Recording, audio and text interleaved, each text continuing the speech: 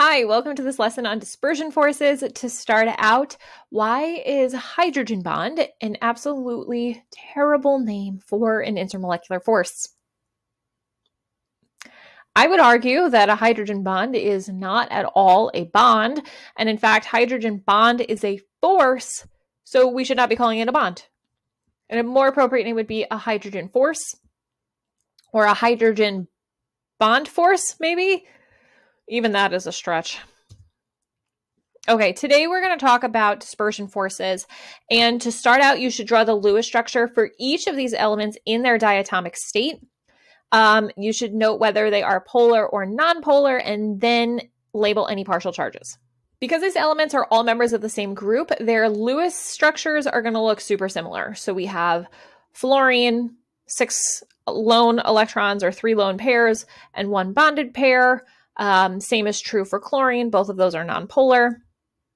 Then we also have bromine and iodine following suit. I have them listed here in order that they appear on the periodic table. So if we look at the total number of electrons across these molecules, in fluorine molecule, F bonded to F, we will have a total of 18 electrons, and the atomic radius of one single fluorine is just 71 picometers. My brain always wants to say picometers, but everyone tells me that it's picometers, which I don't appreciate, but whatever. Chlorine is going to have a total of 34 electrons, 17 per chlorine. Atomic radius is 99, so pretty big compared to fluorine. And then the number of electrons and the atomic radius increases, of course, going down the group, but in this case, it's across the table, but on the periodic table, it's in the same group. When we have nonpolar molecules, they are called nonpolar because they don't have poles. There's no positive side and there's no negative side. So we talk about our electrons being evenly or equally distributed across the molecule because the molecule is symmetrical. If we look at all of the halogens with just their Lewis structures, they have both nonpolar bonds and nonpolar molecules. So if we zoom in on just, let's say, the bromine-bromine bond, those two bromines are sharing equally. But in this case, they're also making an entire molecule, and that molecule is also nonpolar. It sounds kind of silly to say that, but if you think of something like carbon tetrachloride, carbon in the middle surrounded by 4 chlorines, the carbon-chlorine bond itself is going to be polar. All the electrons are going to be drawn towards the chlorine. But if you zoom out and you look at the whole picture, those electrons are being pulled equally in opposing directions. So your chlorine on the top and your chlorine on the bottom are going to be pulling electrons away from the carbon equally. And then same on left and right. They're going to pull away from the carbon equally. So that's a case where you will have a polar bond, but a non-polar molecule, where here they're just both nonpolar. Now we're going to take a look at the radii of these elements, and we're going to look at fluorine and iodine specifically because they are the smallest and the largest of this group we're kind of looking at.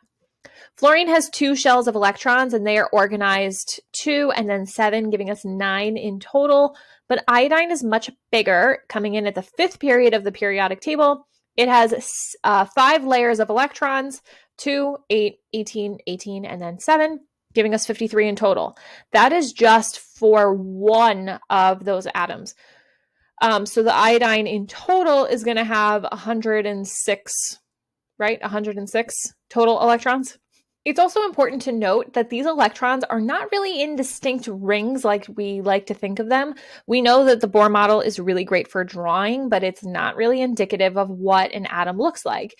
Instead, we have to remember the wave mechanical or the electron cloud model and recognize that the electrons are in like this weird fluffy cloud of probability. They don't follow a specific predictable orbit.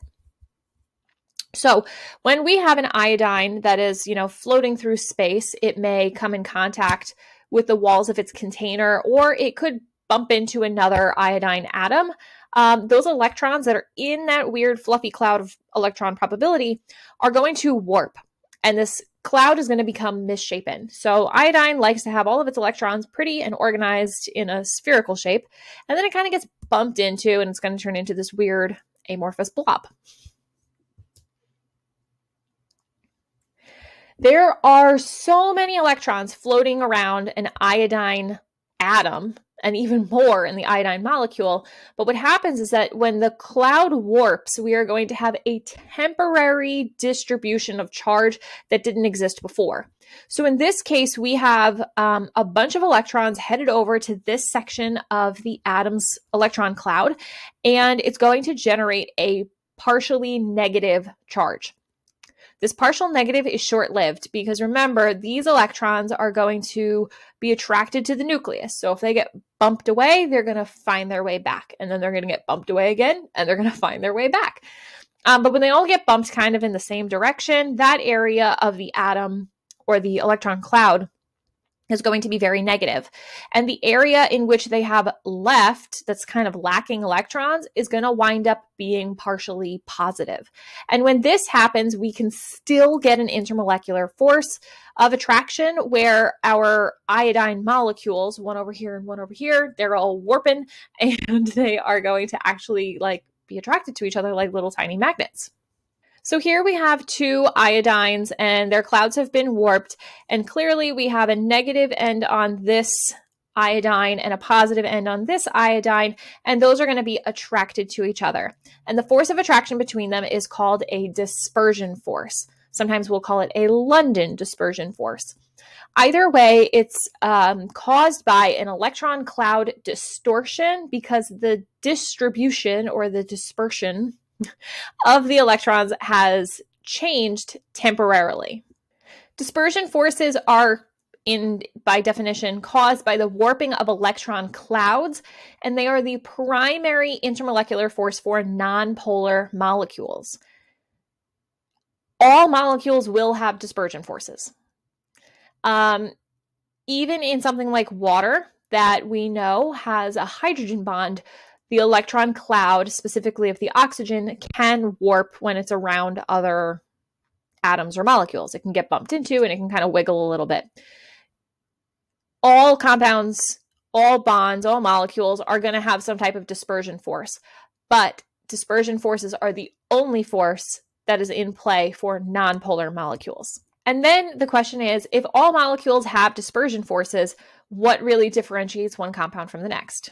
Well, going back to iodine, iodine has a heck of a lot of electrons. So when iodine gets bumped into and the cloud warps all crazy, it takes quite some time for the iodine nucleus to reel all those electrons back into place.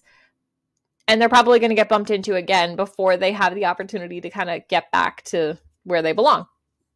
A smaller atom or a smaller molecule, a lot like fluorine, is going to have its electrons closer to the nucleus. So the nucleus has an easier time kind of reeling them back in. And additionally, because there's so few of them, they don't really move around that much. Fluorine has a very good hold on her electrons, so there's not a lot of wiggle. So these electrons are going to get pulled back into place very, very quickly. All of a fluorine atom only has 9 electrons, and they're only 2 layers away at most from the nucleus. Iodine, remember, the atom has 53 electrons, but a molecule has 106. So if you have an iodine bonded to another iodine, you got 106 electrons you're playing with. Over here in the fluorine, you'll only have 18 at most. So the number of electrons is going to contribute to the significance of the dispersion force. So a key point to remember is that the more electrons a molecule has, the greater and more significant the dispersion force is going to be, and how significant that temporary partial charge will be on the molecule. Nearly every intermolecular force test that I have ever read indicates the halogens as the perfect example of nonpolar molecules and dispersion forces. And the reason is because they are nonpolar molecules with nonpolar bonds. And we'll get more into this a little bit when we talk about the effects of intermolecular forces, but the halogens are going to be a key group to focus on when it comes to those dispersion forces. I am sure that you have played with magnets, either like scientifically or just for fun. You know that there are some magnets that are stronger than others. So if we imagine an intermolecular force kind of like a magnet, the temporary partial charges are the weakest of all intermolecular forces. That's because those partial charges on the molecules that attract one to the next, they're temporary. They jiggle around. One area is positive in 1 second, and then it's negative the next. So this is a very, very, very weak type of intermolecular force. And that's it. That's the 3 types of intermolecular forces. In this video, we did dispersion forces. In my last video, we did hydrogen bonding and dipole-dipole forces. So if you missed that, be sure to go back and check it out. Leave any questions you have in the comment section below the video, of course. Please make sure to subscribe so you don't miss the next lesson, and I'll see you there. Bye.